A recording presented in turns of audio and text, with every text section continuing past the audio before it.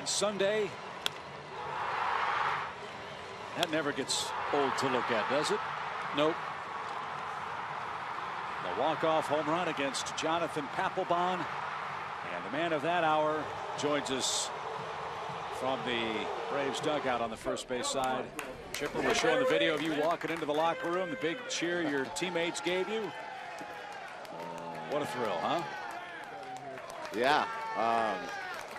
Did they show Medlin? They show Medlin. Medlin came out in his birthday suit and gave me a hug. Did he? That was how nice. Awfully nice of him. Wow, what a highlight. Yeah. All right, we got to ask you, because this is, as Joe said, kind of epidemic proportions, the runners in scoring position thing we're going through right now. I don't know, man. It's frustrating, you know, as hitters, obviously, to go through it. But, you know, I see guys pressing a little bit. Obviously, BMAC and Uggs, they've been pressing for quite some time, not just in those situations. But, you know, Tracy's doing a good job of managing over there. He's brought in the lefty. I mean, tell you what, it's been tough this series against the Rockies because, you know, they're not letting their pitchers go. You know, it's like a spring training game. We face a guy, you know, the starter twice, and then we see a bunch of different guys from then on out, and it's kind of hard to get a gauge on a guy, you know, 2, 3, 4 times, you know, through. So he's keeping it close. We'll break through here in a minute, hopefully. Chipper, I said at the beginning of the ball game, sometimes when the team goes through stretches like this, if you put some guys in motion, hit and run or whatever, it causes guys to change their approach a little bit, shorten their swings up, and suddenly some things start opening up. You agree or disagree with that? It depends on personnel. It depends, you know, I mean, the guys at the top of the lineup, I think you can do that with, but, you know, we tend to strike out a little too much down, you know, in the middle and the end of the lineup. And, you know, this kid behind the plate's thrown out a couple guys already.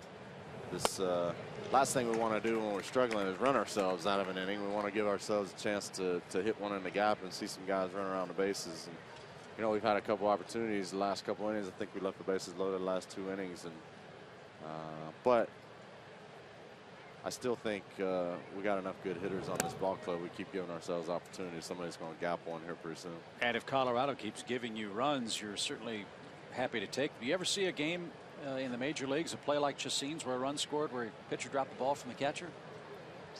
Well, I saw John Rocker balk off. That was kind of the same thing. That was kind of embarrassing, but anyway, no, I haven't.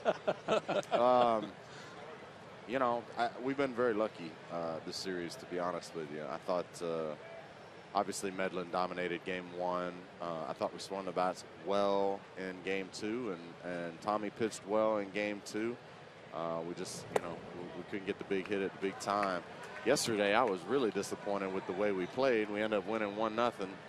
And, you know, it just seems like, you know, we've gone through this little streak here, you know, at the end of August and beginning of September, the last couple of years, where some guys have hit the wall all at the same time. It's not uncommon that people hit the wall, especially when you got some young guys. But to have everybody kind of have the slow bat and struggle at the plate at the same time is not that common. Willen Rosario is the catcher, and bounces one foul past first. Speaking of young guys, it looks like you're going to get some reinforcements coming perhaps this weekend. Sounds like Andrelton Simmons is progressing well in his rehab. That would certainly help your offense, and not taking nothing away from Paul Janisch. Andrelton's pretty good with the glove too. Paulie's been great. He's done everything we've asked for him. We knew, you know, whatever we got out of Paulie offensively was going to be a bonus.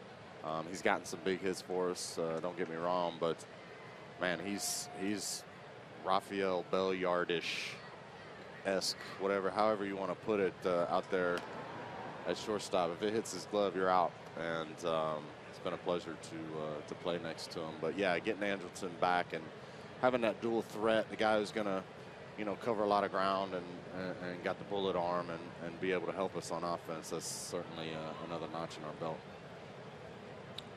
No balls and a strike for Rosario. And he pops one up in a shallow center field. Michael Bourne's got it. And that'll retire the side. Chipper, as always, we appreciate the time. I know you're looking forward to your final visit to New York, where the fans will serenade you, I'm sure, tomorrow. With something.